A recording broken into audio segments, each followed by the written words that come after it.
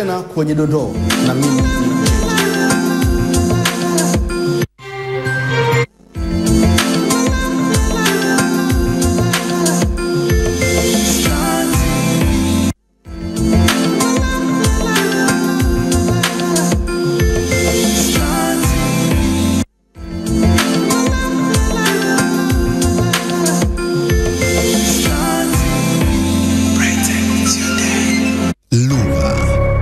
Yapo maneno mengi yanayozungumzwa mtaani, lakini je, tunafahamu kiundani zaidi? Unyama ni kitu fulani kizuri sana.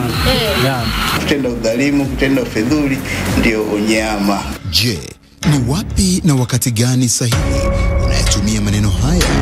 La haula la kwata. Wengi hatuyafahamu maneno haya. Kigogo kwa mtaani, unajua wako ni kabosi aka mtaani yako. Wewe ni chawa mdogo. Una chawa mkubwa.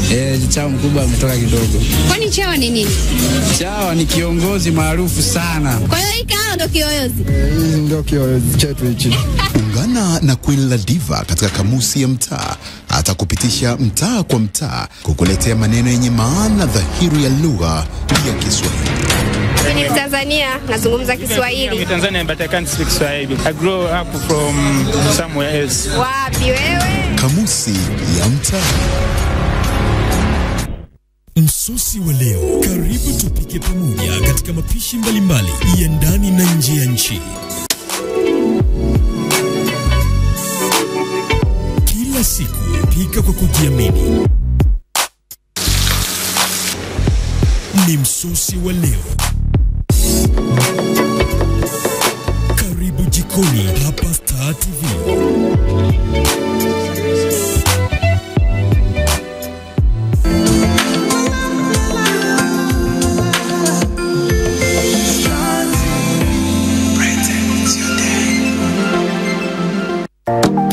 Mwanamke shujaa ni nani? Unafahamu changamoto zake? Vipi kuhusu mafanikio? Yapo mengi utayasikia na kuyatazama. Usikose kuangalia kipindi hiki kupitia hapa Star TV pekee.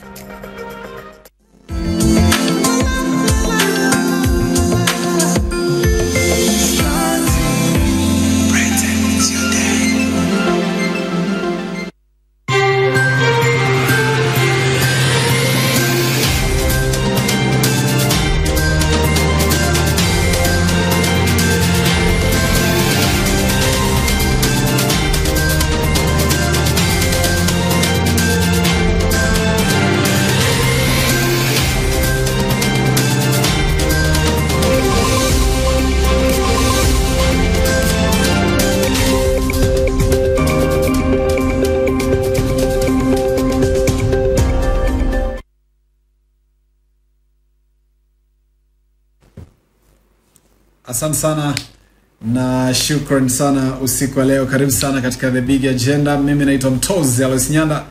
Karibu sana katika siasa, uhuru na maendeleo. Tuko hapa kujadiliana takribani saa moja litakalotoa fursa ya migongano ya mawazo, fikra na kuangalia namna gani matatizo ya wananchi yanaweza kutatuliwa katika taifa letu la Tanzania.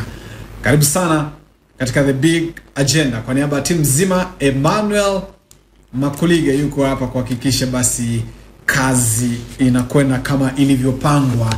Niko na mbunge wa Tarime vijijini, amepata kushika nafasi ya unaibu waziri katika serikali ya awamu ya 5 na ya 6 mwanzoni, kabla ya mabadiliko madogo katika baraza lile ambalo lilimuondoa katika nafasi yake ya kuwa naibu waziri. Kumbuka mara mwisho katika nafasi ile alikuwa anashughulika na ziara za kushtukiza katika stendi za mabasi hapa Mwanza, Mbeya kule. Akaenda akasukuma watu ndani kule kutokana na uzembe na masihara ambao walikuwa wanafanywa katika kusimamia miradi ya serikali. Lakini sio haba, bado ni mbunge, amewahi kuwa mbunge wa Ukonga na sasa akaenda Tarime vijijini. Kutoka Tarime vijijini sijui ataenda wapi 2025 au ndio atastiki pale pale. Nitamuuliza leo japo kuwa nitakuwa ni mapema sana ila nitamchomekea. Amewahi kuwa mwanachama wa chama cha demokrasia na maendeleo Chadema na sasa ni CCM. Nitamuuliza kwa nini hilo nimelitambulisha. Nitataka kumuuliza maoni yake kwa ujumla kuhusiana na wapinzani wao. Karibu sana Mheshimiwa Mwita Waitara. Karibu sana. Nimefarijika sana kuja na hapa usiku wa leo. Nashukuru. Asante sana. Habari ya Tarime? Tarime kwema. Tunaendelea vizuri. Yeah. Mko sasa? Salama. Mimi bana nitaka mtu mmoja nilikuwa namuuliza bana. Unajua tangu ametoka unaibu waziri sijai kupata fursa ya kufanya naye interview. Sasa anakuja kama mbunge. Nadhani mimi ni miongoni mwa watu waliofanikiwa ama waliobahatika sana kufanya interview na wewe. Ukiwa Chadema mbunge, ulivyohamia CCM, wakati unapiga jalamba, ulivyoenda Tarime vijijini, na sasa umekuja ukiwa mbunge wa Tarime vijijini. Watu wengi wanauliza, nitaka ile swali niliulize. Hivi kumbe nyinyi au wewe kumbe ni wale miongoni mwa watu mliokuwa mnautaka urais na haukuniambia? Na au ilikuwa ni siri kubwa sana, kwa sababu rais anasema yale magenge yale ambayo yalikuwa yanasumbua pale na yanataka kubadilisha mwelekeo, baraza lilivyokuja kubadilishwa haumo. Watu wakasema Waitara naye anautaka urais bwana. Karibu sana bwana. Ili kwaje watu wanadhani kwamba mlioachwa kweli ndio mlikuwa mnasumbua mnataka urais wa nchi hii? Kwanza nakushukuru kwa nafasi. Bahati mbaya leo na mafua kwa sauti imepotea. Lakini nishukuru kupata fursa hii. Na usipoteze muda, twende kwenye hoja zile ambazo mlijadili wiki iliyopita au mwezi uliopita hapa. Nitakuja hapo nitakuja. Lakini hiyo ni hoja ambayo ilizungumzwa. Mimi ninachojua ni kwamba hizi nafasi mwenye mamlaka anakuwa na wazo nao. Kwa hata kama kutakuwa na kauli yoyote ile, lakini rais anaweza kumweka mtu, anaweza kumtoa kadri anafaa. Sasa wala kuombea rais mimi sidhani, wala na watu wote ambao waliondolewa wala sikumbuki. Kwanza hakuwa watu wangu wa karibu. Hatukuwa kufanya nao siasa. Akitila mkumbo. Ukiacha kitila mkumbo ambayo tulikuwa na Chadema tunafanya harakati kidogo. Lakini hatukuwa kuzungumza habari ya rais. Kwa sababu kushiriki chochote kile. Nilichofanya tu ni kwamba mimi nilipata fursa ya kuwa naibu waziri wa TAMISEMI. Wakati nilikuwa mbunge wa Kongo baada ya kuingia CCM kwa awamu ya serikali ya 5. Na mheshimiwa rais ambaye alikuwa makamu wa rais tulikuwa naye kwa serikali.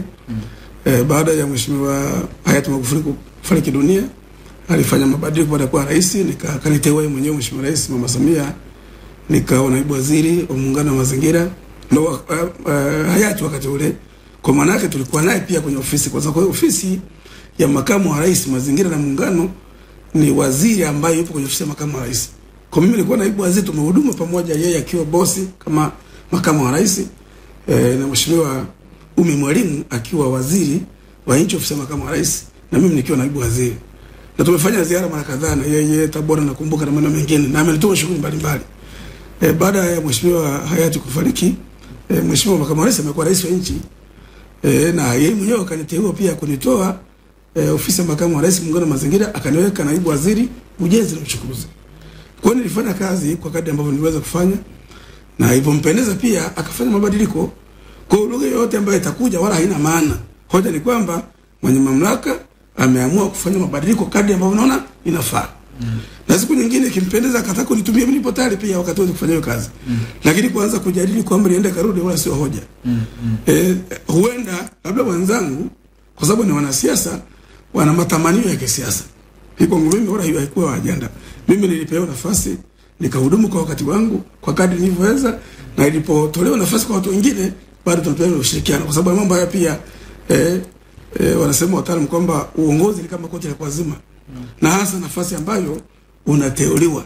Kwa aliyekuteua wakati anateua hakuniambia kwa nini ananiteua, na wakati ya kutoniteua pia hawezi kukuambia. Kwa nadhani mimi mali zangu ni hayo kwa ufupi katika swala hilo. Na hiyo ziko ajenda kubwa hapa. Asante sana. Mimi nilitaka kusikia pia hilo, nilitaka nikuulize, maana kama unataka urais bana, tunaambiana bana, unaweza bana mambo haya ni mazito bana. Kwa hiyo nakushukuru sana. Nataka nisikie hilo. Kwanza nitajikita sana leo jimboni kwa karibu 80% ya mjadala wangu utajikita hapo, na hizi 10% zinazosalia nitajikita kidogo kitaifa.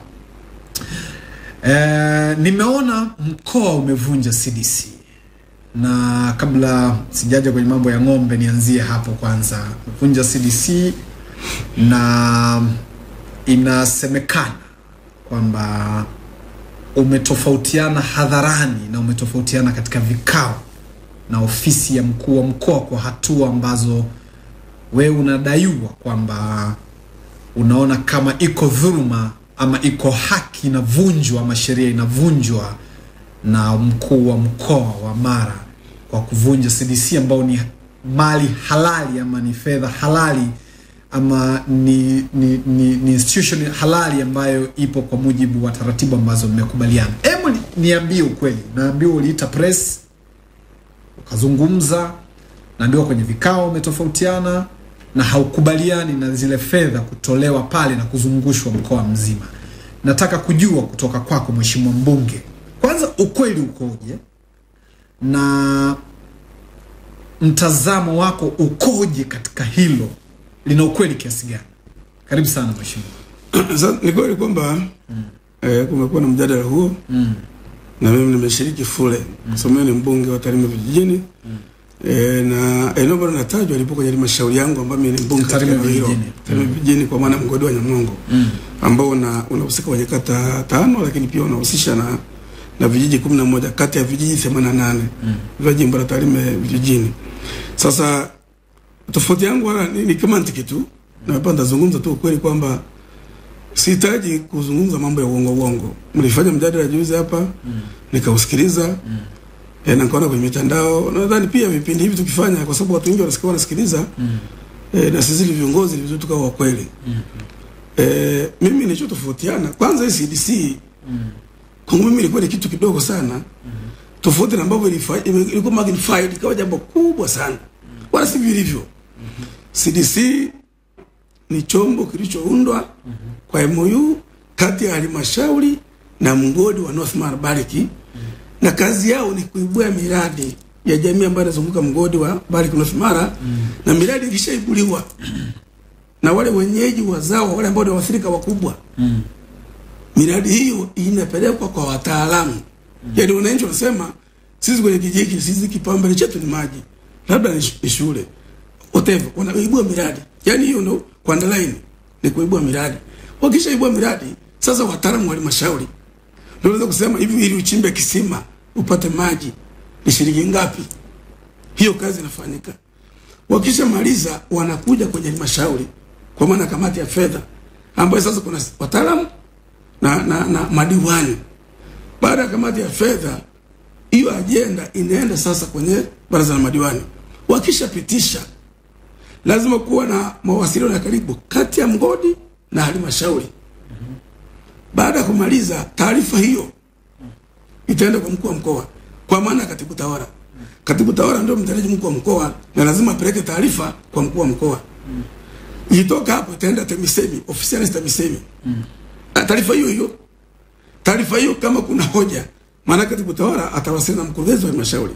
Kama kuna jambo lijakaa sawa, wataalamu watapitia, wanasheria wapo, wahandisi wapo, wao wa maji, barabara, vyote vile. Wakishamaliza, maana kwa vyote vile katibu mkuu wa TAMISEMI naye ana fursa ya kuwasiliana na katibu tawala wa mkoa kama kuna kitu hakijakaa sawa. Wakisharidhia, taarifa ile ndio inachukuliwa inaenda Wizara ya Fedha. Wizara ya Fedha na TAMISEMI ndio na approve fedha. Sasa taarifa inaenda kwenye halmashauri. Actually hapa anatangaza tenda. So kama tulivyokuwa tunazungumza hapa hicho kwamba mgodi anatangaza tenda, hapana. Anatangaza tenda ni mkurugenzi wa halmashauri. Kutangaza BQ ya wataalamu wake, anatangaza tenda ile komiti inakaa, inapitia, ina verify, wakiofa kazi. Mkurugenzi na wataalamu wake ndio wanapitia ile miradi, kama ameleza certificate anadai kiasi gani. Mkurugenzi anamwandikia general manager wa mgodi. Mgodi hawezi kulipa fedha kama mkurugenzi hajaandika na kuapprove vielelezo kwa maana viambata vile. Lakini pia na mtaalamu, kama ni mradi wa maji lazima manager ruhusa usike. Kama ni barabara ni TARURA kwa level ya vijijini. Kwa hiyo wataalamu wanahusika. Sasa shida hapo ilichofanyika ni kwamba kabla ya kujendelea kwenye hicho sitaingilia kabisa. Sitaingilia kabisa. Nitataka umalize lakini nisiache au magepo. Ambao umeshafafanua. Nani ni mlipaji wa mwisho baada ya mzunguko wote huu? Mgodi. Okay. Mkuu wa mkoa anasema watu wamejenga kitu cha milioni 40.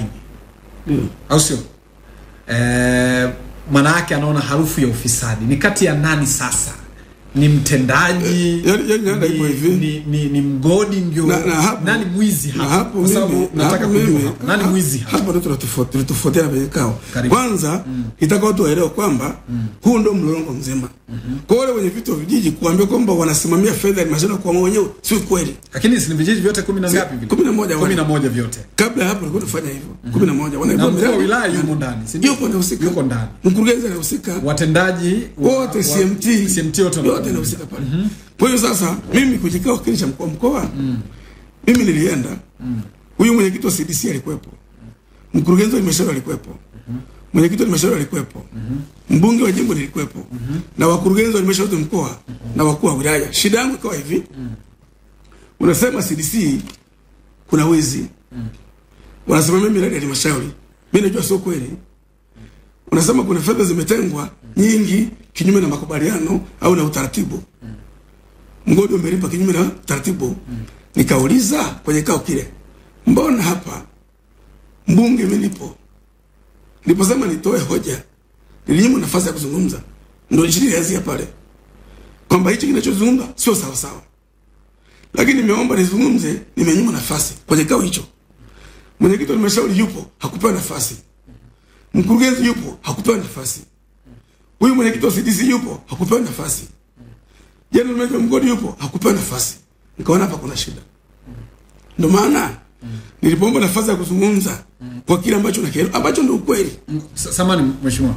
Kile kikao kilikuwa ni kikao cha siri au kilikuwa ni kikao cha wazi? Cha wazi. Nilikuwa naandishi wa habari. Tuendelee. Cha wazi. Sasa tunataka kupima kama ilikuwa ni cha siri cha ndani. Cha siri. Nilitaka tuache. Yaani mkoa mzima ulikuwa pale. Okay, hata mimi nilikuwa Mwanza nilijua. Kwa hiyo nataka kujua labda kilivunja. Kama ilikuwa swala la umma hakuna tatizo. Na ndio mimi nikasema hakuna sababu ya mimi kuvutana na mkuu wa mkoa. Lakini kwa sababu wote ni viongozi, kwanza kitendo cha kuninyima nafasi ya kuzungumza, nikaona mimi nimedharaulika. Ukimdharau mbunge, umedharau mpigia kura, shida kaanzia pale. Ndio maana nikaona mambo mengi nikisoma na dokumenti zipo na miutasari na utaratibu na baraza, ukisoma kanuni, ukasema sheria, nikaona sio sasa. Kwa hiyo nasema nikaitisha press. Kwa kweli nikatoa ufafanuzi wa nini kilizungumzwa mkoani na ukweli ni upi. Kwa tarehe inaonekana kuna gap kati ya mbunge na mkuu wa mkoa. Na kweli kuna tofauti kubwa hapa ya vitu. Na mimi nilichopinga tofauti yako na mkuu wa mkoa ni nini? Ni ukweli kwamba kuna mmoja hasemi ukweli ama inakuaje? Utofauti wenu ni katika hilo ni kulikuwa mambo mengi nimesema. Ile process nzima hata hiyo CDC wale wenye vitu hawakujiunda. Kwani mkuu wa mkoa ana mamlaka ya kuvunja CDC? Kuna mambo ya mkuu wa mkoa. Kama kwenye halmashauri sisi tuliomba mpaka zile MOU iliundwaje hiyo, kwa sababu sheria inasema kutakuwa na regulations. Sawa. Tunaulize kwa wao walifuata process pamoja na kupitia vyote. Kwanza mkuu wa mkoa ana hapa sio kuvunja au ana swali kwamba tujue kama kuna vitu violence, kama kuna sikiliza mkuu wa mkoa kama kavunja hoja pale ilikuwa ni kwamba je, ni kweli kwamba wenye viti ndio wanapanga fedha ya halmashauri? Jibu ni hapana. Je, ile CDC ijiunda? Jibu ni hapana. Swala tatu, je, wapo kwenye kanuni? Jibu ni ndio. Kwa hiyo pia kawa watu hawakuelezwa vizuri. Okay. Na hoja yangu hapa ikawa ni kwamba mkuu wa mkoa anaweza akatazama hiyo CDC ilivyokuwa inafanya kazi, akaona mtazamo wako tofauti. Utaratibu wa jambo ambalo limepitishwa kwenye baraza la madiwani kwenye kanuni, sema mkuu wa mkoa au mkuu wa wilaya hata badilisha wala kubatilisha isipokuwa waziri mwenye dhamana. Lakini nikikusikiliza process hii jinsi ilivyo, bahati nzuri ile mimi nilisoma vizuri sana. Na ndio maana na uelewa nao kutosha kwenye hilo. Ukisoma process hiyo pamoja na CDC yote, pamoja na kwamba mkuu wa wilaya yumo, pamoja na kwamba mkuu wa mkoa ana sehemu na maeneo anaweza kuingia, au sio? Lakini wizara TAMISEMI na wizara ya fedha ni watu ambao hautatekelezwa mradi wowote bila wao kufahamu na bila kuprove wao. Inakuaje? Ndio maana mtafuta mwizi. Inakuaje wizara ikaprove vitu vyote hivyo, wizara ikakubali hicho kitu kifanyike, alafu watu nyinyi huko chini mkapiga huo mzigo? Sasa mimi nataka niseme tu kwamba kulikuwa na shida kati ya nani ambayo kati ya halmashauri na mkuu. Kuna mtu alifanya violence ya process na kwa sababu vitu viko wazi kwamba anayesaidi fedha kwa upande wa serikali ni mkurugenzi wa halmashauri na yeye alipa ni mgodi. Kwa hiyo nitarajia mtu wa kwanza kumfunga paka kengere ni kumtafuta mkurugenzi wa halmashauri. Aeleze kwamba fedha zimelipwa mradi fulani. Kwa sababu mhandisi wa halmashauri anasimamiwa na mkurugenzi. Kama unajenga hospitali, DMO yupo chini ya mkurugenzi. Kama ni ruas, wote wale mtani mkuu wa halmashauri ni mkurugenzi. Kwa watu wapo. Watu hao wangehojiwa sasa, wangetuambia. Unadhani kwa nini walinyimwa nafasi kwenye kikao cha kuhojiwa? Mimi baada ya kuona kwamba tumetofautiana mkuu wa mkoa ambaye mimi pia tunaheshimiana, tunafahamiana, kwa sababu tukuanzia hapa kazi. Tunafahamiana. Akiwa mkuu wa mkoa wa Iringa nilikuwa naibu waziri wa TAMISEMI.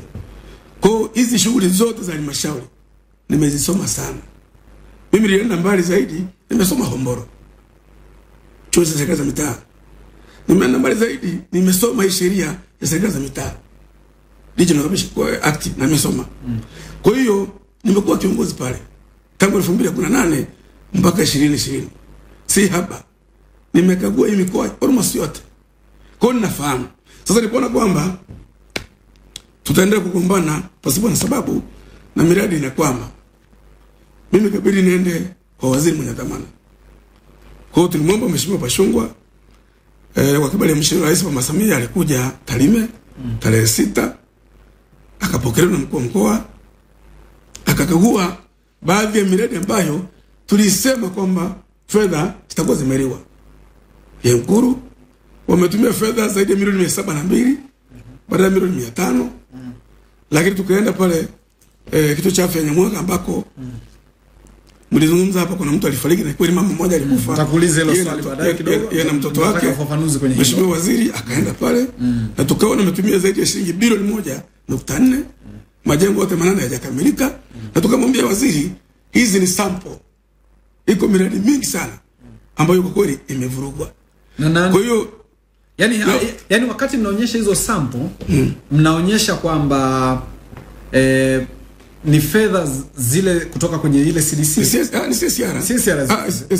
CDC sio fedha. Amini CDC ni kamati ile, ni ile fedha ya CDC. Na lazima uwe very clear. Fedha inatoka mgodini. Kutoka mgodini. Fedha ilikuwa kila mwaka fedha hiyo itoke. Inategemea na production ya dhahabu. Na wanayo formula. Sasa fedha ya kwanza imetoka 2019 19-20 ambayo mimi nilikuwa TAMISEMI. Ilikuwa na mgogoro, lakini mwisho wa siku tulikubaliana, ofisi ya Rais TAMISEMI, Mheshimiwa Waziri Mkuu, fedha karudishwa ipangiwe mipango. Hiyo fedha hiyo sasa 5 bilioni 5.7 ndio halmashauri ambayo Heche alikuwa mbunge na halmashauri ilikuwa ya Chadema. Kwa miradi inazungumza kwamba imevujwa. Ni miradi ambayo mbunge alikuwa Heche wa Chadema na madiwani almost wote mwenyekiti wake wa Chadema. Kwa hakuna miradi ambayo imevujwa ya halmashauri ambayo mimi ni mbunge leo wala madiwani wa CCM. Sawa, nakuelewa. Kwa miaka 5 halmashauri ya Tarime vijijini pale, kwa maana ya Tarime vijijini kwa ujumla, lakini pia halmashauri ambayo mwenyekiti wake alikuwa ni anatoka Chadema. Nani Moses Misiwa akiwa ni mwenyekiti wa halmashauri kwa miaka 5 mfululizo. CAG ameandika ripoti na kuonyesha kwamba walikuwa na hati safi kwa muda wote kutokana na shughuli zilizokuwa wanazifanya. Hii ya kwamba imevurundwa katika eneo gani? Nataka tupate mfano ili tujue CAG naye wakati Chadema wanaongoza pale waliandika miaka 5 wamefanya hati safi. Maana yake katika miradi iliyokaguliwa. Hii miradi ambayo imevunjwa maana yake haijakaguliwa na haijakamilika. Haijakaguliwa na wala haijakamilika. Ndio nikasema lazima iwerekwe kama hiyo halmashauri walianza wao mage miradi 2019-20. Kwa tumeikuta umesha saini mikataba kwa maana mkurugenzi alipoepo, hata mkurugenzi aliyopo sasa hivi hahusiki na miradi. Wala mwenyekiti wa halmashauri, wala mbunge, wala madiwani. Sisi tunachosema kwa kuwa fedha ile itakiwa kusaidia Watanzania watalime vijijini na haijafanya kazi, wahusika wameshaunda tume pale karibu 9. Ripoti ilikuwa itoki. Wahusika wanakula maisha. Kwa hiyo mheshimiwa waziri wa TAMISEMI, Mheshimiwa Bashungwa alipokuja pale, alipofanya ukaguzi wa miradi na kuona kweli nilichokuwa nakisema na madiwani wangu wa sasa na mwenyekiti wa halmashauri kina mantiki. Tuliishia kikao cha ndani kati ya mkuu wa mkoa, CMT, madiwani na waziri mwenye dhamana ya TAMISEMI. Kwa hiyo kila mtu alipewa nafasi ya kuzungumza. Kwa na wewe ukapata nafasi. Na mimi nilipata nafasi. Na yeye alizungumza kwenye kikao. Na nikaonyesha kwamba tunataka sheria ifuatwe. Na tukasema kama kuna mwizi kwanza amechelewa kukamatwa na kushtakiwa. Kwa mheshimiwa waziri akalipokea na akasema tunasubiri atoe maelekezo namna bora ya kuweza kusimamia miradi lakini bila kukwamisha huduma kwenye jamii. Kwa sisi kwa maana ya mjadala sasa wa CSR na CDC, hilo jambo tumeweza mheshimiwa waziri alifanyia kazi, atatoa maelekezo. Okay, sawa. Na tulitaka hivyo. Okay. Kwa mimi utakuwa mstari kwenye kabla siondoka hapo. Sasa nataka kujua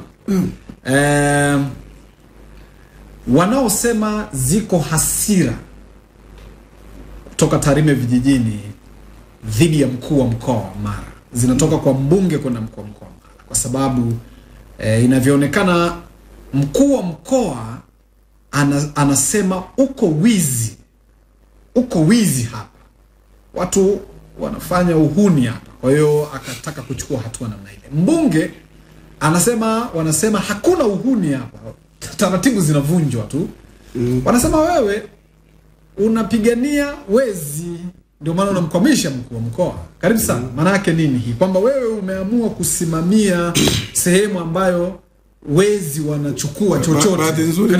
Bahati nzuri mimi sio mtu ambaye anapenda kusutwa. Sio muongo kabisa. Ukweli ukoje kwenye? Nataka kwa sababu nimeshakueleza. Nakuuliza hadharani. Tusirudi nyuma. Nimeshakwambia katika hilo kwamba unatetea wezi. Nimeshakueleza kwamba hicho ndicho kuzungumza. Ukisoma asubuhi mpaka jioni ndivyo kilivyo kwenye sheria.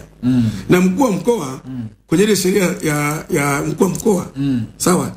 Section 5 kifungu cha kwanza, cha pili, cha tatu. Cha kwanza kwenye 5 ile inaeleza na uwepo mkuu wa mkoa. Cha pili kinaeleza majukumu na cha tatu moja wapo ya kazi ya mkuu wa mkoa ni usalama, law and order. Nilisoma hiyo. La tatu ni kufacilitate na kutengeneza mazingira wezeshi halmashauri fanye kazi yake. Niko nasimamia hapo. Cha pili nikawa nasoma kanuni za halmashauri. Kama baraza limekaa likajadiliana likaamua, na baraza halikai mpaka wataalamu washauriane. Wataalamu kwenye baraza ndio wana guide madiwani. Wamekuwa guided na katibu tawala kabla ya budget kujadiliwa wanakutana CMT halmashauri na katibu tawala mkoa. Na kwa hiyo katibu tawala anawasili mkoa. Kwa mimi nataka tu sheria ifuatwe. Hapa kumbe sheria, wewe shida yako ni kwamba hautetei mtu isipokuwa sheria ilikuwa inakanya. Yaani katika watu ambao wana mikono safi kwa hizo pesa. Kwanza mimi sifanyi biashara yote. Mimi una siasa tu kawaida. La kwanza. La pili, sijai kuomba tenda halmashauri wala kwenye mgodi. La tatu, sijai kumtetea mwizi. Na mimi hoja hapa, yani uangalie hivi, ilikuwa napinga nini? Yani kuna miradi imevurugwa. Si ndio? Halafu kuna mipango ipo. Baada ya kutafuta wezi wakamatwe, unazuia mipango iliyopo ya maendeleo. Yusi. Yani kuna watu wapo wameiba. Ambao wanaweza nikasema kwa mfano. Wow. Miradi yote hii. Anayesaini pesa wa mwisho ni mkurugenzi kwa upande wa serikali. Kwa upande wa serikali. Kwenye mgodi ni general manager. Sasa mkurugenzi huyu wa Tarime vijijini 2019 yuko Masasi. Amesimamishwa huyo. Sikiliza, sijuzi kwani imeanza leo. Nimeona waziri amesimamisha. Ndio nakwambia alikuwa Masasi. General yupo haulizwi. Na anasema mimi nalipa, mkurugenzi akijidhihirisha na wataalamu wake. Sasa miradi hiyo 2019, 20, 21, 22. Hapo kuna miradi imetekelezwa chini ya kiwango, kuna ubadhirifu. Mbunge haijai kupinga hao watu wasishughulikiwe. Mbunge anasema hivi, hii ni awamu nyingine. Unaona alikuwa anambia hapa Heche kwamba wao ni CCM wanabishana. Tumeelewa hiyo. Kwamba sisi miradi ya Chadema imevurugwa. Wezi walikuwa hajashughulikiwa. Mpaka juzi waziri amekuja. Sisi tumeingia CCM, mbunge wa CCM, madiwani wa CCM, RC CCM. Ni mipango tu, fedha ipo mgodini. Kwa hiyo tunagombana kwa jambo ambalo kimantiki. Plani hizi miradi mipango iendelee. Miradi itakapoanza, mtu yoyote, chombo chochote kitaikagua. Hapa kuna mwizi. Okay. Kwa msipingi. Okay, fine. Sasa baada ya maelekezo mheshimiwa waziri, tukasema sasa wao kadri itakavofaa. Nimezungumza, mkuu amezungumza, tumeka kikao cha ndani, tumekubali kwamba jambo hili tumwache waziri atoe maelekezo. Okay. Kwa tunasubiri maelekezo. Swali langu la mwisho, lakini la pili kwenye kabla ya swala kabla sijaondoka. Kabla ya swala la pili. Baada ya kutumejadiliana, sisi madiwani. Tumesema nimeuliza wenzangu, hivi katika madiwani hapa, hivi kuna mtu anafanya kazi ya miradi hii? Wakasema hapana. Madiwani wa CCM. Kuna diwani mmoja tu wa Chadema. Lakini tayari tulimshirikisha. Kwamba labda asije kawa mbunge anaonekana labda ana mambo mengi, labda anakula hela, ni rushwa, ni mwizi, au anatetea wizi. Hebu niambie wenzangu. Labda wakati nikiwa Dodoma, wenzangu mna miradi mnafanya. Wakasema mikono yao ni misafi. Tukasema hivi, wezi washughulikiwe. Madiwani wa CCM na halmashauri ya CCM na RC wa CCM na mbunge wa CCM tupange namna ya kusaidia watu watalime vijijini. Kwa sisi mjadala wote huu kimsingi tumeshaumaliza kwa sasa. Okay. Hata hapa nimetoka kwenye pesa madiwani, tunachapa kazi. Okay, fine. Sasa lakini tumeelewana. Okay, fine. Kwa ambapo tulikuwa tunashindana. Okay, fine. Sasa swali langu la mwisho. Mgodi ukimaliza process zote hizo, yani nyinyi mkishamaliza process zote hizo na mnataka mgodi ulipe. Mgodi huwa ile fedha inapelekwa kwa nani? Kwa aliyepata tenda au inaenda kwenye akaunti za halmashauri? Kwanza bahati nzuri, mijadala yote hii hata ubishi unaendelea. Yaani mkuu mkoa hana pesa, mbunge hana pesa, halmashauri hana pesa, pesa zipo mgodini. Yaani mgodi utalipa kwa nani? Baada kwa mkandarasi aliyepata tenda. Kwa ile fedha mgodi haijawahi kupita halmashauri. Haingii halmashauri kwenye kaunti. Wala hamna mtu anaichukua. Haingii. Kwa hiyo watu hapo wezi wanapatikanaje hapo? Ikiwa huyu analipwa moja kwa moja na mgodi. Sisi tunakujaje? Mkurugenzi anatangaza tenda. Kwa hapo wanaomba. Sasa aliyepewa tenda yeye ndo anamjua. Anapoenda kuandika certificate yeye anamjua. Sasa kwa mfano kama mtu mkurugenzi anajua kwamba TAMISEMI imeshatoa muongozo. Darasa moja milioni 20. Nyumba ya mwalimu tu ni wani milioni 50. Maabara milioni 50. Bweni milioni 80. Bwaro milioni 100. Bei anazijua. Kituo cha afya milioni 400 mpaka 500. Majengo 5 mpaka 7 yanakamilika. Ilikuwaje mkurugenzi ukawa na saini pesa kutoka milioni 500 mpaka milioni 700? Una majengo 8. Kituo cha afya Nyamwaga. Mmesha saini fedha kwa mkono wako zaidi ya shilingi bilioni 1 na milioni 400. Majengo 8. Tueleze. Basi nishaona. Tumeelewa hiyo. Sasa hapo nimeelewa. Lakini vile vile hata unapotangaza tenda sisi hatuingii. Kwa maana yake, kwa hiyo maana yake kwa sababu wasusu wangu ulikuwa nijua nani anacheza deal. Kwa hiyo imeeleweka, au sio? Kwa ndo maana waziri amechukua hatua za kusimamisha mtu pale. Na ile sehemu ndogo sana. Sawa. Haya, anaitwa Mwita Waitara huyu hapa. Pamoja na haya, uliwezaje kuwaruhusu wananchi wakapeleka ng'ombe kule wakakamatwa wakati unafahamu? Kwa kwanza nataka nikuombe. Ndio. Maana hapa nimezungumza na aliyekuwa mbunge wa Tarime hapa, nimezungumza naye akasema kwamba unajua lakini ulipitiwa na unawaletea matatizo makubwa sana wananchi. Hebu fafanua kwenye hili tafadhali. Na hii ndio dhana ya mimi kwamba kwa sababu wakati unatajwa jina lako haukuwepo. na nimekupa fursa na wewe ufafanue, usionekane ulikandamizwa. Ndio maana nikasema siku nyingine hii midahalo ngoja tuifanye kwenye mkutano tu wa wananchi kule Tarime vijijini. Maana hapo kunakuwa na uongo mwingi. Na kwa sababu wananchi pia hawawezi kujibu. Hakuna mtu muongo kama Heche. Muongo kabisa. Kwa sababu kwanza alikuwa anazungumza habari ya ng'ombe, anazungumza habari ya fidia. Lakini kuambia kwamba mimi ni kiongozi. Mheshimiwa Rais ilianza na Mheshimiwa hayati Magufuli. Akaelekeza kwamba kuna malalamiko mengi nchi nzima ya karibu ya maeneo ya hifadhi mbalimbali na maeneo uwevu na maeneo ambayo yanatunzwa. Kwa kaanzisha mchakato.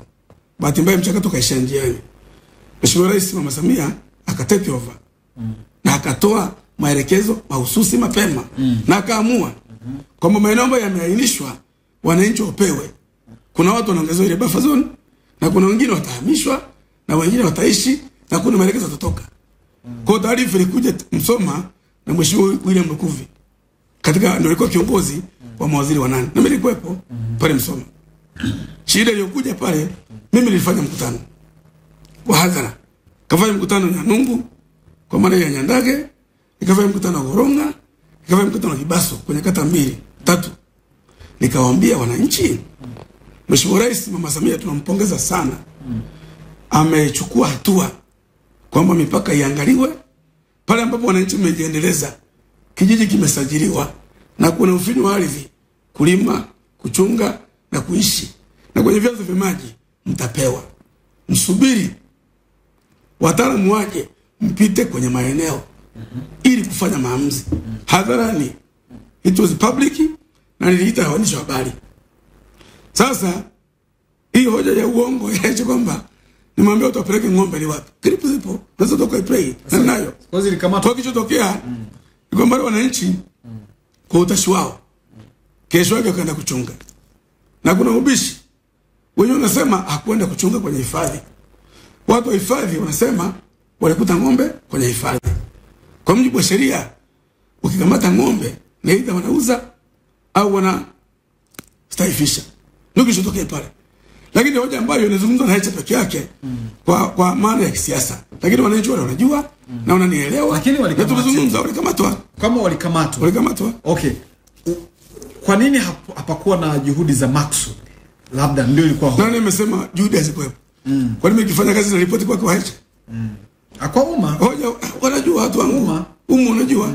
Umma unapaswa. Umma unajua. Okay, hatua zilikuwaje ambazo sasa hivi wananchi wameondolewa hizo nani zao?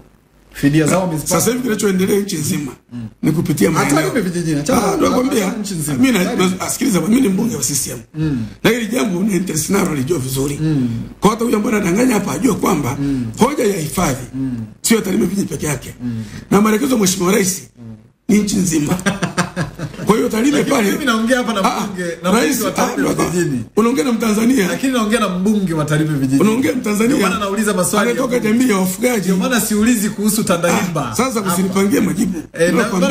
Siulizi. Kwa sababu alikuwa anadanganya hapa. Karibu sana. Yaani usone kama watu wa Tarime peke yao ndio na shida ya hifadhi. Utakuta kwa Masai, utaikuta Katavi, utakuta kila mahali. Lakini Mheshimiwa Rais ametoa maelekezo ya nchi nzima. Wataalamu wameenda kuanza. Okay, pole sana. Mtapata break kidogo kisha nitarejea hapa baada ya dakika chache kutoka hivi sasa. Naitwa Mtozi Alosinyanda. Tapata break nitarudia.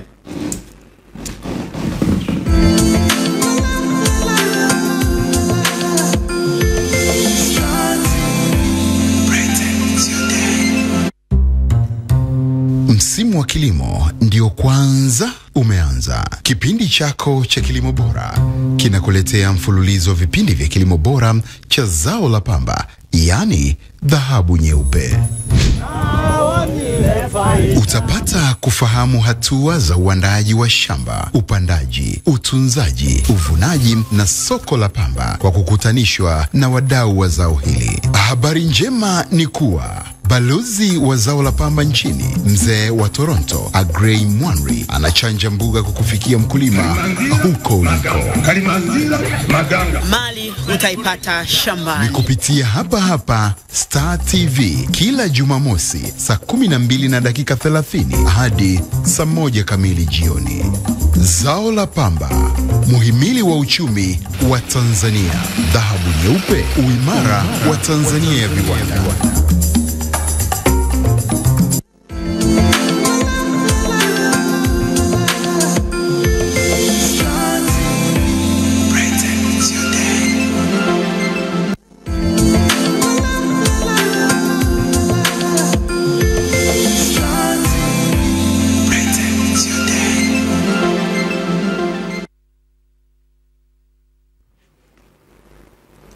Haya, sana na tumerejea tena. Tunaomba radhi kidogo kwa kwenda break ya lazima, na tuko na mbunge wa Tarime vijijini, Mheshimiwa Mwita Waitara. Tuko naye hapa Nyanda.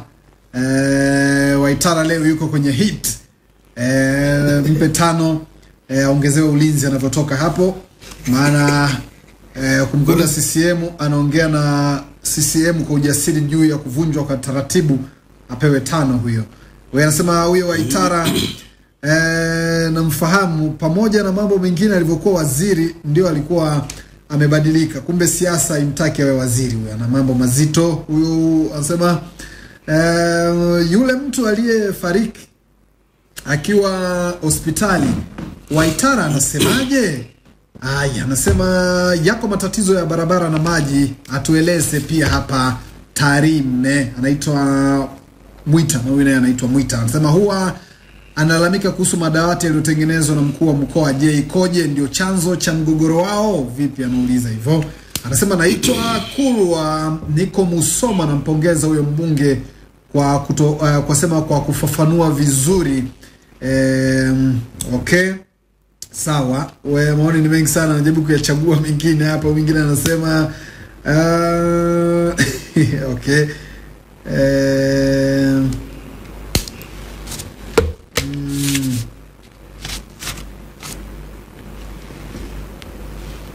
Okay, sawa. Nashukuru sana. Maoni ni mengi sana, najaribu ni mengi sana. Sasa tuanzie hapo. Ulikuwa unaendelea kufafanua kuhusu swala la nchi nzima kuhusiana na hizi mito na hifadhi kwa ujumla. Karibu sana. Kwa ulikuwa. Nashukuru. Naomba radhi kama nilikwambia tangu mwanzo na shida ya mafua. Okay, pole sana. Kwa hiyo nitapata shida kidogo, lakini kwa sababu kipindi hicho kwa kweli ilikuwa nilitaka nisikose. Kwa sababu unaona kuna muhimu. Niseme tu kwamba swala la hifadhi kwa nchi nzima, kile pia kwa Tarime vijijini, kwetu kule ni mgogoro wa muda mrefu, sio kwangu. Ni mgogoro wa siku nyingi. Hata wabunge tangu chacha wangu hayati bado kulikuwa na mgogoro huo. Amekuja hata wakati wa Chambiri kuna mgogoro, alikuwa Nyambari Nyangwine kulikuwa na mgogoro, alikuwa Charles Mwita Nyanguru kulikuwa na mgogoro, alikuwa John Heche kulikuwa na mgogoro tena mkubwa sana wakati huo. Ng'ombe zilikuwa nyingi kulikuwa chikizungumza hapa. Nimekuwa mimi pia kuna mgogoro huo. Mimi nashukuru kama Mheshimiwa Rais amechukua hatua, Mama Samia amechukua hatua na ametuma wataalamu. Ninapozungumza hapa kwenye kata yangu wa Kuyanja, wataalamu wameenda wa hifadhi na wizara ya ardhi, ofisi ya mkuu na DC wameenda pale, wamepitisha wakapitia ile mipaka. Wale wa Kuyanja wanasema mipaka ilipoonyeshwa kwa sehemu kubwa ni ile ambayo walikuwa wanahitaji pite pale. Kwa mgogoro umepungua Kuyanja. Kata ya Goronga mgogoro upo mkubwa na mjadala haujaisha. Kata ya Nyanungu mgogoro upo mkubwa. Tunachofanya sisi, mimi ni kiongozi, Mheshimiwa Rais ameshachukua hatua. Tumekubaliana na wananchi wangu kwamba tuchukue wale wazee wa zamani ambao wanasema mipaka ambayo inaonyeshwa sio yenyewe. Na mimi mipaka siwezi kusogeza, sina mamlaka kama mbunge. Kwa hiyo hii habari ya kusema kwamba hakuna mtu anayesema, unasema wapi? Rais ameunda timu, imeleta taarifa, wananchi wanaipinga. Maana yake wananchi wale, mimi nimesema kwa gharama zangu ni wachukue, twende tukae pamoja. Kama Mheshimiwa Rais ataelekeza ofisi ya Waziri Mkuu, Wizara ya Ardhi, Wizara ya Maliasili, tuzungumze pamoja, tukubaliane. Ndio kinachofanyika sasa hivi. Kwa mkuu anajua, DC anajua, na wananchi wanajua. Sasa hicho asipojua mimi wala haijalishi kwangu. Na hii habari nyingine imezungumzwa na nimeombea wananchi kwamba yako mambo ambayo mbunge anaweza kufanya. Yako ambayo mbunge hawezi kufanya. Na mbunge ni msemaji wa wananchi. Nimeshachukua hatua, nimeenda eneo la tukio, tumefanya mikutano, nikagundua kwamba kuna shida malalamiko, nimeandika, yameenda. Tunapeleka delegation. Imani yetu ilikuwa Mheshimiwa Rais atasikiliza malalamiko ya wananchi. Kama ambavyo tayari ameshaonyesha njema ya kuwasikiliza. Sasa mimi napambana kitu gani tena? Kama mbunge una hoja ya wananchi na serikali imechukua hoja inaifanyia kazi. Mimi sina shida tena. Tunasubiri majibu ya serikali na maelekezo ya Mheshimiwa Rais, kazi iendelee. Okay, asante sana. Pamoja na haya yote kwenye hiyo ufafanuzi, ilipotokea tukio la mama mmoja kupoteza uhai katika hospitali ya Nyamwaga, nilikupigia simu. Na nilikupigia simu ni baada ya mwananchi kulalamika kwangu. Na bahati mbaya au bahati nzuri nikakuunganisha na mwananchi moja kwa moja. Nikamwambia bana, ongea na mbunge, nadhani mkaongea sana.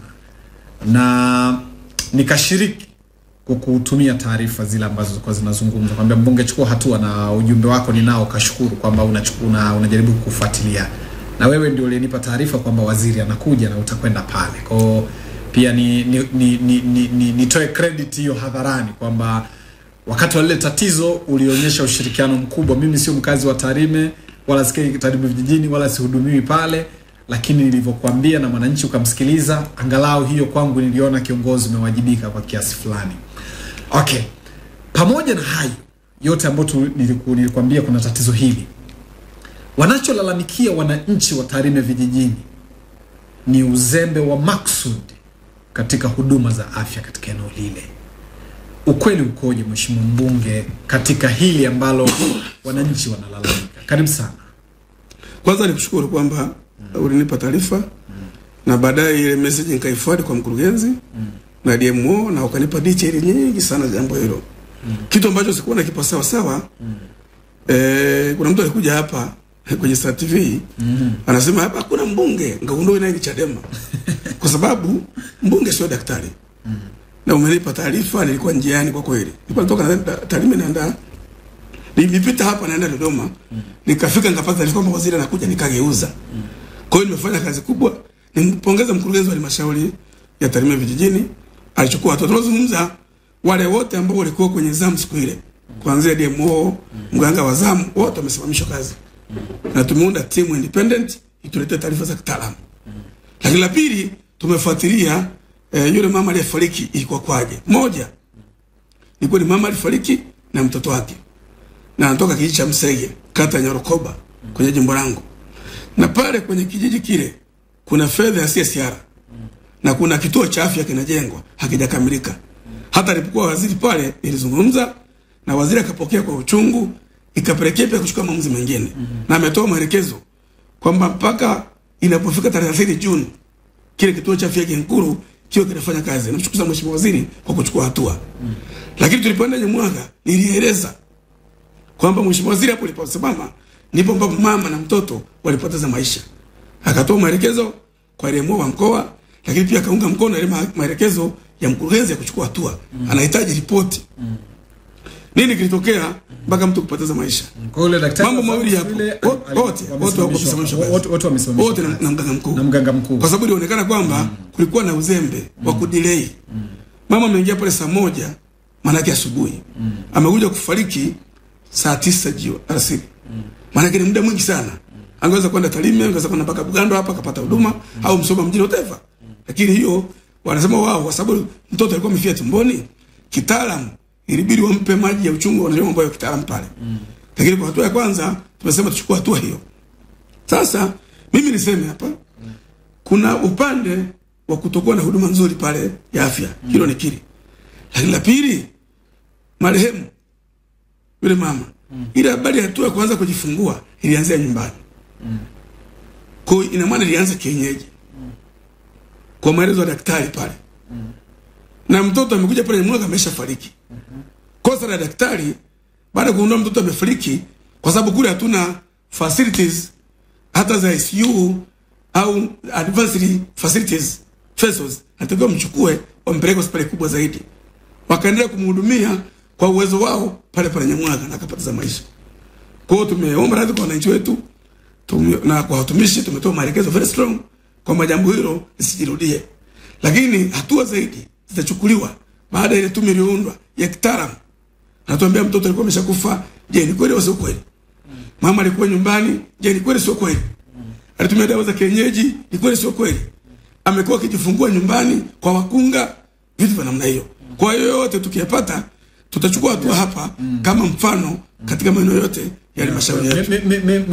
Mbunge, ndio maana sioni hata aibu au sio kusema kwenye hilo ulifanya kama mbunge. Kwa sababu nakumbuka nimekupigia simu mara 2. Zote ulikuwa unapokea na zote ulikuwa unaonyesha ushirikiano. Nikikwambia kuna mwananchi analalamika, wamenipigia watu wengi sana kutoka Tarime vijijini wakiniambia tusaidie, na mimi nikachukua hatua hizo, na baadhi ya viongozi wengine nikajaribu kumtafuta mpaka naibu waziri, mpaka waziri mwenyewe nikamtumia na ule ujumbe kumwambia kwamba kuna hiki. Kwa hiyo niwapongeze kwa hatua hizo. Lakini kuna mtu anasema kuhusu tatizo la barabara na maji. Nazo dakika 7 za kuondoka hapa, lakini pamoja na hizo zote, mtu mmoja anasema, mbunge kwa nini kiasi kikubwa huduma zake anazielekeza kwenye koo yake zaidi kuliko koo nyingine? Na hilo ningependa sana maana huko bado mna mambo ya koo. Karibu sana kwenye. Kwanza bahati nzuri, kwanza niseme yale mambo ya fidia, wananchi wangu wananisikiliza. Mimi nimepambana sana ile jambo hili. Unaweza kufikiri nimeanza kusema leo. Kwa kawaida nilikuwa naibu waziri, kwa hiyo mnawasiliana kwa namna mbalimbali. Nilikuwa naisemea serikali, lakini mambo yote tuliyafikisha kwa utaratibu wa kawaida. Sasa hivi nimeamua kuyasema kwa njia ya mdomo. Lakini utathmini ufanyika pale Kumalera. Nimeombea wananchi wangu wale wenye malalamiko na wale ambao hawakubali zile fidia ambazo zinatolewa, wana fursa ya kukataa na kuchukua hatua, kwa maana kuona mamlaka husika tuzungumze. Na mimi nilipo tayari kupokea kwenda kumuona waziri wa ardhi ili wapeleke malalamiko yao. Tathmini inafanyika Mlwambe ili watu walipofidia, itafanyika pia Nyamechere. Tumeongea mpaka na rais wa Habari duniani Bristol. Tumekubaliana kwamba jambo hili la fidia ya maeneo ya watu liishe. Na ndugu Nyanda, mtu anaweza kaja hapa akakudanganya. Eneo kama Nyamechere, hii fidia ni tangu 2012. 2012 mimi sikuwa mbunge wa Tarime. Hecha ameingia 2015. Amekaa miaka 5 ameliacha. Nataka Waitara amalize jambo la kisheria la mgogoro la kusigana nani ana haki nani hana haki ndani ya miaka 2. Kwa nini alishindwa miaka 5? Kwa nini alishindwa miaka 5? Kwa ni mambo ambayo mimi nimeyakuta. Kimsingi ameharibu sana jimbo la Tarime. Hata habari yako. Mimi nitakuonyesha hapo kwa haraka namna mimi kwanza mwenyekiti wa chama wa CCM ndio wako yangu ni kweli. Mwana Daudi Marongicho. Mimi niliokoya kutoka tarafa ya Ingwe. Nilipoteuliwa na chama kugombea, tulikubaliana kwenye mkutano wa hadhara. Siku ya kwanza kuzindua kampeni mwaka 2020, tuliongea na viongozi kamati ya siasa ya chama, tukasema tutagawana vyeo.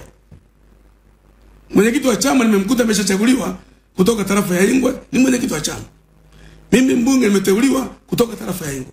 Tunapozungumza mwenyekiti wa halmashauri ni tarafa ya Nchage kutoka koo ya Wanyabasi. Mwenyekiti wa kamati ya uchumi anatoka Nyamongo kwa Wanyamongo. Makamu mwenyekiti anatoka Sirai kwa kina Heche wa Wakira tarafa ya Nchugu. Mwenyekiti mwingine wa huduma za jamii Hibai kata ya Manga Mkenye hapa Manga. Madiwani vitu maalum hata ilifika mahali kwa mmoja ya Wanyabasi Nchage haikuwa na wakilishi. Ndio kaka yangu mafuta nikatoka Tarime nikaenda kwa Dr. Bashiru alikakurwa, tukaondoa mtu wa koo nyingine tukabalance. Kwa hiyo kuna diwani anatoka Inano kwa Wakenya, kuna diwani anatoka pale Injugu na mwana mwingine. Kwa mimi nimebalance hata miradi ya halmashauri. Unazungumzaje habari ya koo kwamba nimepeleka miradi? Tunapozungumza sasa hivi tunajenga shule pale Bukira sekondari Injugu kwa Wakira ya milioni 600. Mama Samia ametupa milioni 470, ataongeza nyingine. Ipo kwenye renta. Pale Sirari kuna mradi wa maji, Heche walikula hela. Mradi upo sasa hivi, watu wanapata maji. Ukienda hapa Manga, kuna kituo cha afya kwa Kenya. Bumera Kitenga, kuna kituo cha afya kinajengwa. Kwanza kwenye tarafa yangu hakuna kituo cha afya kinajengwa. Ni juzo mbao milioni 100 kuihancha kupeleka miradi pale. Ukienda kwenye shule mpya, ukienda Burongo tumejenga shule mpya. Lekicheri mpya. Ebichune shule mpya. Kewamamba mpya. Mkerege mpya. Jibaso zile kwa madiwani wangu hapo intact. Asante sana. Katika muda ambao hatuhitaji ko. Asante sana. Wakati huu. Kwa naomba tu kwamba anayeleta habari ya ko na tumekubaliana. Hata ambao walikuwa naiba ng'ombe. Leo nilikuwa na DC, nikamwambia DC na OCD. Kama kuna mwizi wa koo yoyote, kuna tapeli wa koo yoyote, ili mradi asioneo, shughulika nao. Tutafanya kazi miaka 5. Nataka nimwambie Heche, nilimwambia bungeni atafuta kazi ya kufanya. Kama hajapata kazi, bado Tarime nipo sana. nipo sana. Nakushukuru sana. Na wananchi wananielewa sana. Nachoomba tu hapa ni kwamba nakushukuru sana. Sasa hivi mimi mgogoro mkuu umeisha na mkurugenzi na madiwani na bashungwa. Yapo kamera. Kwa hiyo tunafanya ile pale airudia maneno. Kwa sababu mgogoro mkuu mimi umeisha. Baada ya waziri kuja, madiwani tuko pamoja, chama tuko pamoja, uchaguzi ujao usakaza mitaa. Hii Chadema utaishia kwenye magazeti. Nakushukuru sana. Asante sana. Sisi tunafanya kazi. Muda wangu maisha. Nakushukuru sana. Mheshimiwa. Mbona unaharisha umechelewa kuanza? Nakushukuru sana. Tumeanza kwa wakati. Asante sana. Mimi naitwa Nyanja, tukutane katika The Big Agenda. Nilikuwa na Mwita Waitara kwa niaba ya timu nzima. Tunatakie usiku mwema kutoka The Big Agenda.